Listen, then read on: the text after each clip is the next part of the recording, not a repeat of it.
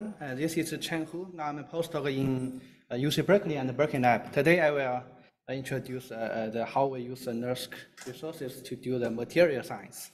So today my talk is about this optical response in the van der Waals heterostructures.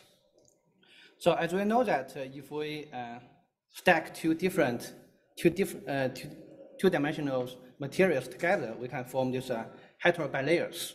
And the interactions between these two layers is a key quantity to understand the interlayer physics in these material systems.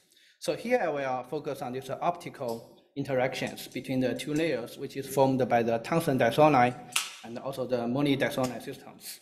So we will follow a very classical setup, which is called the pump-proof setup, which means that we firstly pump the one layer, the monodisolide layer, and after some time delay, and we probe another layer, the tungsten disolide layer.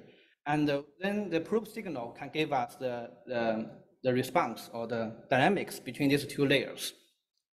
So the experiment, usually people use this called this ultrafast optical spectroscopy to measure this interlayer dynamics of the optics. So the experimentalists already found that this kind of dynamics between the two layers is very fast. It's less than 1 picosecond. So how to understand this?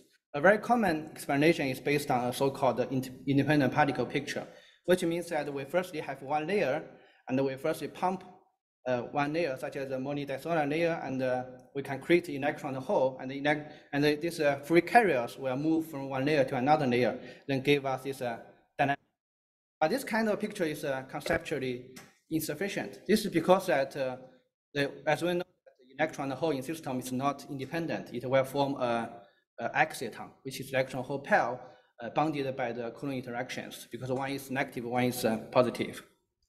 So here we need to study is not an independent charge transfer. We should study this exciton electron hole pair, how it from this intralayer to the interlayer, which cross the two layers.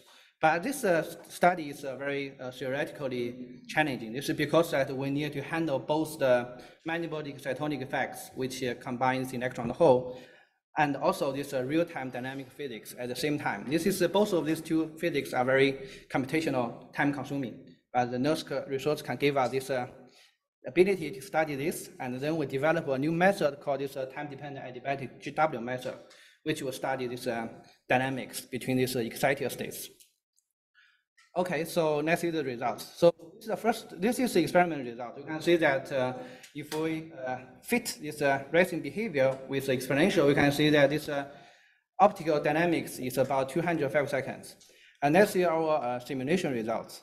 So we can see that this red curve here is we use our TDGW method, which we include this electron hole coupling or the excitonic effects. We can see that we can get this racing trend very well, agreeing very well with this experiment, and we can even quantitatively get the result very close, which is about 305 seconds.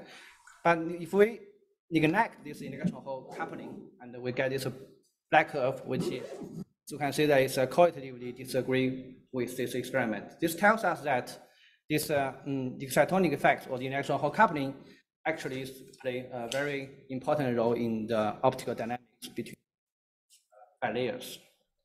Okay, so and I will thank my Professor Stephen Lui and also my collaborator, Dr. Mitternack, Dr. Yang Hao Chan.